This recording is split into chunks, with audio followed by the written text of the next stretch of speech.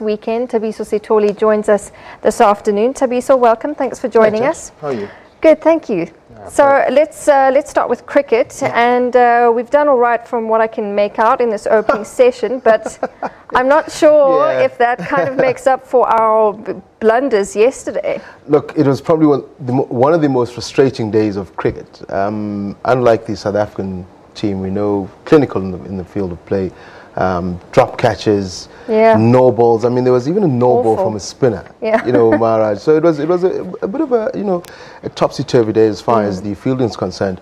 And at one stage we had the English, I think it was 42 for the loss of 4 wickets. That's of course being in the morning session. Somehow we lost the plot. I mean, it came down to something like, at close of play 375 for 5. So from the morning session up until stumps were called, they'd only lost 1 wicket.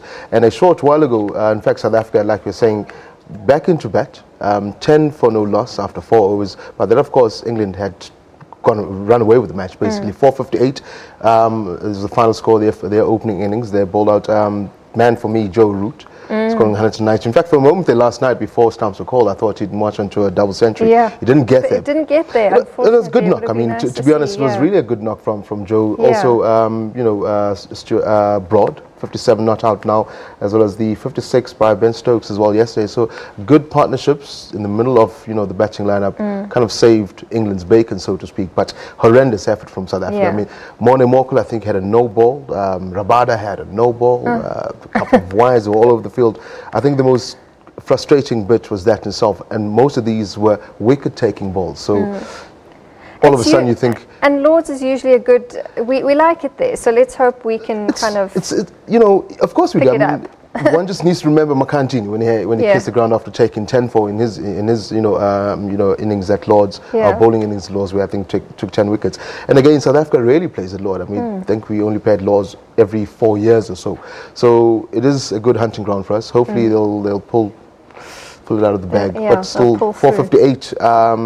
It's a big, to be honest, as far as I'm concerned, I think this could be a draw at the end of the day, because it's too big a scoreline. Unless South Africa capitulate and they bowl us out, and England go other way. But right now, I mean, the guys are settled in 10 for no, last 4 overs. I think right now they're just going to bat it out. Again, Faf is not there, slid home, the birth of a child in the family.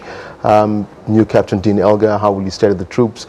Look, unlike the ODI side, the Test side has been a bit of a settled one, so I'm sure that they'll bat it out.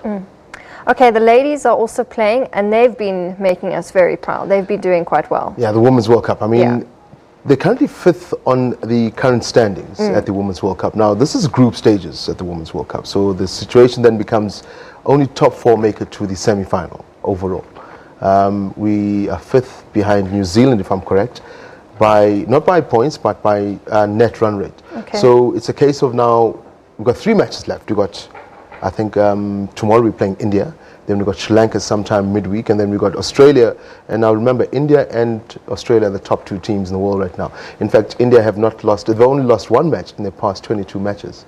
And that loss was against South Africa. So we're hoping that we beat them tomorrow. We make top 4, we qualify. I mean, surely I think we should we should have the beating of the likes of Sri Lanka. I think that match is next week, Tuesday. And then we qualify for the semi-finals, as I said, top 4 go through.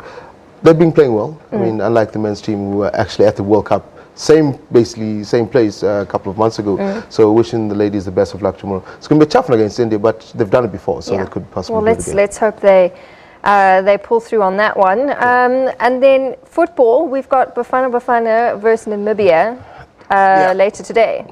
Look, you know me and Bafana. Not the best of teams as far as my support's concerned. But look, Stuart Baxter, new coach, 1 loss, came into the COSAFA Cup tournament. A lot of questions asked, whether it's the one for us, how serious should we take the tournament. It's only SADC region playing. But the reality is, Stuart Baxter wanted to do well at the COSAFA Cup because it is, I think it was the opening match against Tanzania was his 2nd game in charge. So we lost that match. That was a quarter-final game. So that's the one we actually wanted to win. We lost that match, but we still qualified for a cup final, not cup rather, but plate final, which will be this afternoon against Namibia.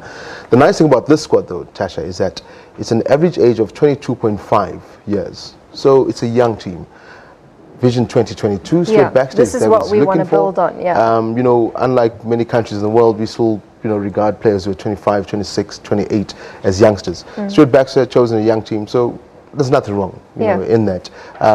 Should we judge him on whether he wins COSAFA? I don't think so. Defending champions, sure we are, but it's not that big a tournament. There's also the Chan tournament coming up as well in Africa. So there's quite a lot on Stuart Baxter's plate. So I'd leave him to his guys. Let him do what he has to do. Blood those youngsters. Keep it coming. We've got Wimbledon in full swing. What are we on, round 3 or 4 now? Round 3. Really good tennis, and we've got Kevin Anderson. Is he playing already or still to come, his pick match? Of the week for me.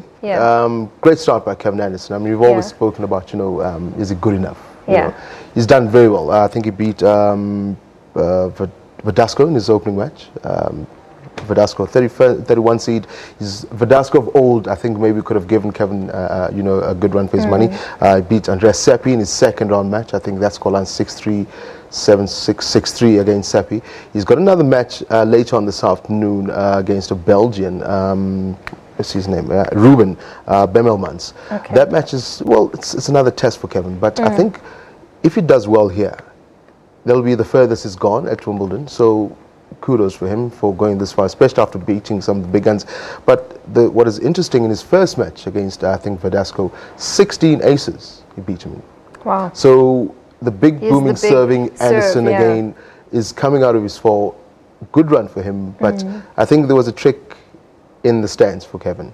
Ernie else was sitting there, so Kevin should give Ernie a call and say, look, I'm playing again this afternoon, just come and have a look at me. But I'm expecting great things from Kevin. Again, tennis is a bit, any sport actually, you can never really say how you're going to perform against whichever opponent, especially like tennis and golf, because those are, depends on the day. On the day, if you're up to it, you're up to it. But I'm wishing Kevin the best of luck. That match is about 4 o'clock, 5 o'clock this afternoon. So definitely be watching that one. Good luck to him. Let's quickly talk Super Rugby, and we've also got British and Irish Lions. And especially after today's announcement, but as we had in our package earlier, it is the worst kept secret. Look, it's sad for the Cheetahs and for the Southern Kings to be out of Super Rugby. One, in particular, I'll delve more on the Southern Kings. The region, the Eastern Cape region, the province, the Eastern Cape, they needed a Super Rugby franchise. I mean, the rugby of old, whether it's Currie Cup, I mean, the players that come from that particular region,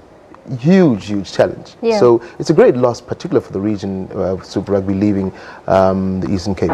But as you said, foregone conclusion. We knew about it miles back. But again, unfortunately for them, it's a loss. But maybe for rugby in the country, it's probably a good thing. Downstream it, too many matches. I mean, the fact that we're still playing Super Rugby now, I know. That has to be interrupted by international season. We've got the Tri-Nations, as it were, starting soon. We've got, so in a way, maybe it's good for the game, maybe it's not. Who knows? Because then you're going to get a second string Free State Cheetahs team who are playing in Europe against the top European teams. How well are they going to do that? So, the verdict is still out on whether it's a good decision or not. It remains to be seen, exactly. But overall, I mean, later today, we've seen, as you read now, a couple of matches, Force and Rebels, Waratahs and Jaguares. That match is currently on right now, I think.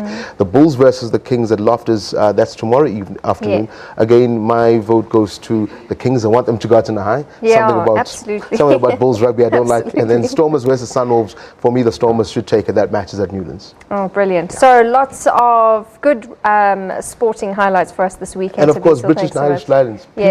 Please, I'm begging, please beat. We all want to see the British and Irish Lions just give a good one to the New Zealanders. That'd be lovely. Thabiso, thanks so much. Thabiso Sithole with us on a Friday to just look at some of our sporting highlights. Lots on the go. Lots of rugby, cricket, Wimbledon, and let's hold thumbs for Kevin Anderson and our ladies playing in their World Cup, and also British and Irish Lions. Let's hope they beat the New Zealanders. Well, that's where we leave it for today. Join us again next